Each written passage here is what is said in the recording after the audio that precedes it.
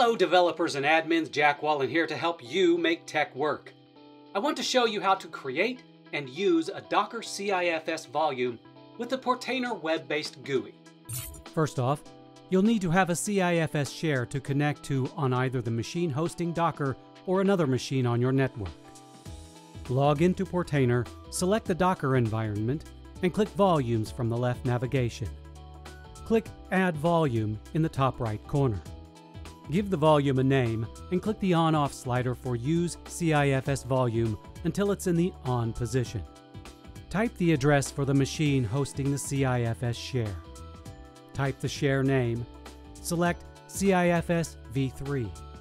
Add a username who has access to the share. Type that user's password. And click Create the volume. To use the volume, click Containers in the left navigation and, in the resulting window, click Add Container. Give the container a name. Type the image to be used for the container. Scroll down to the Advanced Container Settings section, click Volumes, click Map Additional Volume. Type the path within the container, such as /data/db.